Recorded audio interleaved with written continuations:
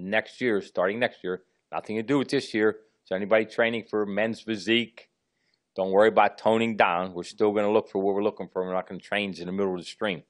Starting next year, men's physique is going to be less muscular, less separation.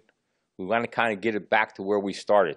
More, I don't know what the right word to use, if it's the aesthetic, athletic looking, kind of toned down muscle density, not as much muscle density, basically. Now, how are the classes going to be broken down? We're going to be doing the new classic physique by height and weights. So every inch will be decided. If you're 5'4", I don't know the number offhand, let's say it's 155 pounds, 5'5" would be 160.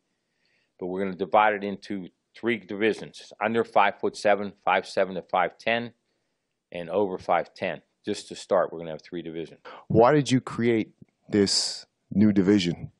Well, because we have a lot of men's physique that are getting too big, and a lot of them aren't placing well. And then we have some male bodybuilders who don't want to be as big or can't get as big.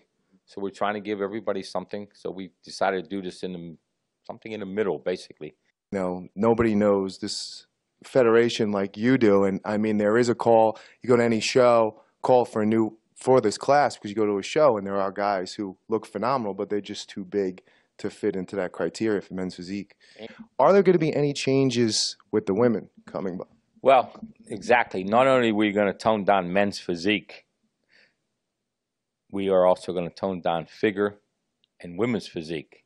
And Sandy, who obviously head judges almost every women's national pro qualifier, can actually explain that actually better than I can, because he sees it firsthand more and more.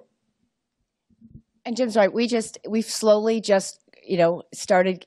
And again, it's the judging's fault. It's not the athletes. The athletes are going to come, come to the shows to compete with what they. They're going to always try to get better. Exactly. They're going to push the envelope. Yes, but if again, and as judges though, we started to award a little bit more size in both figure and in women's physique.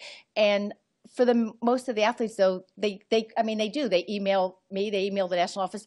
They don't want to see as much muscle. Like I said, just like they don't, young men don't want to in men's bodybuilding, in men's physique, women don't either. So, we know as an organization, and we've done this before, we just need to tone back the muscle a bit. So we're going to just kind of tone back a little bit. Like, if, wherever you are now, if you're at that top of the line, you just need to drop it back another 10, 15%.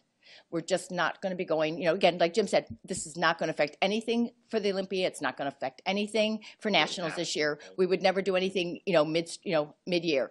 But for, starting next year, again, it'll be out on the NPC news and stuff, but we need to, we're just going to start toning back a little bit on the muscle, the amount of size that we're seeing. We don't need to see separation and striation in women's in figure. It's the density, absolutely. It's the thickness.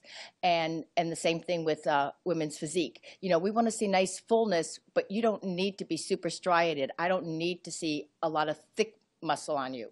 It's more just, again, it's just nice full muscle bellies, but nice lines, aesthetic lines.